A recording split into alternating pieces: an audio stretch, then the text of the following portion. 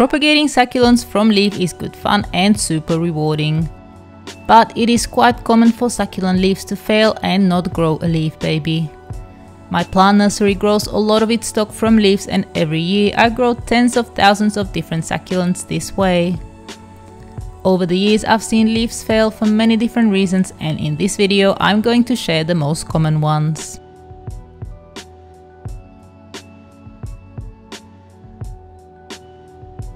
So I have a video on this already where I list succulent plant types that do not propagate very well from leaf.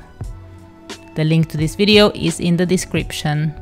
Many different plants fall into the succulent group, but that doesn't mean they all reproduce from leaves. While some have over 90% success rate and will grow leaf babies with no extra input from you, others may need a bit more attention and help. And then there are some that will not grow from leaf no matter what you do.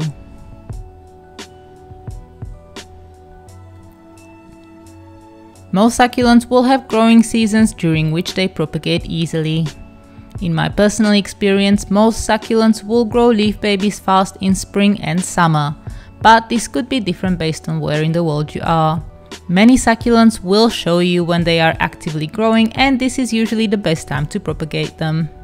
I also have a separate video demonstrating what growing versus dormant succulents look like.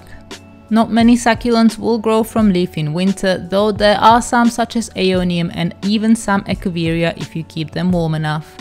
But in my opinion, it's just best to wait till spring when all succulents are actively growing, it's fairly warm and days are getting longer, providing the much needed light.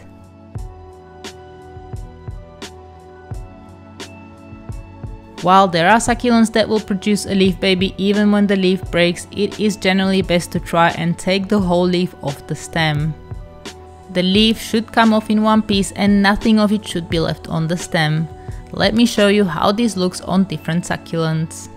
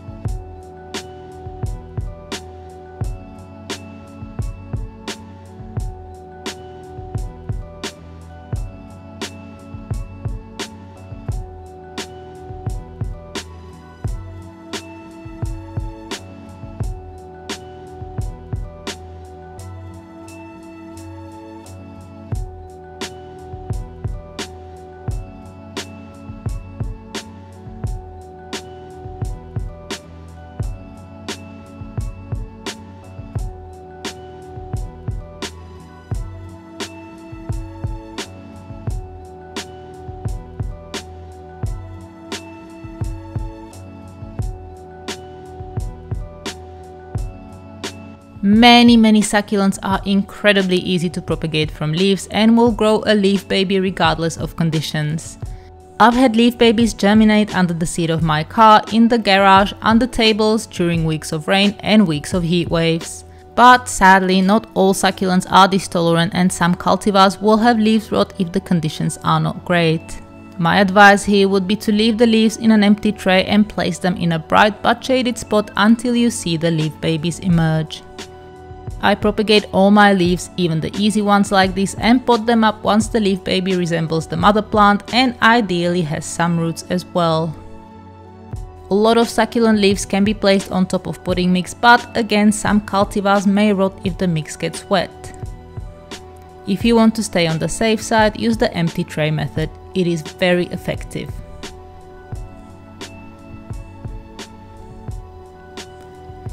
Again, loads of succulents will be just fine when exposed to direct hot sun, but in some cases this can happen.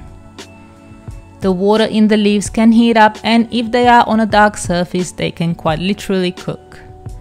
When I propagate leaves, in spring they are under 30% shade cloth, but in summer I put them under 50 to 70%. It's pretty common to get temperatures over 40 degrees Celsius or 104 Fahrenheit where I am, and while the temperature will not kill the leaves, exposure to direct sun when this hot can. If you don't have a shade cloth, place the leaves in bright shade outdoors.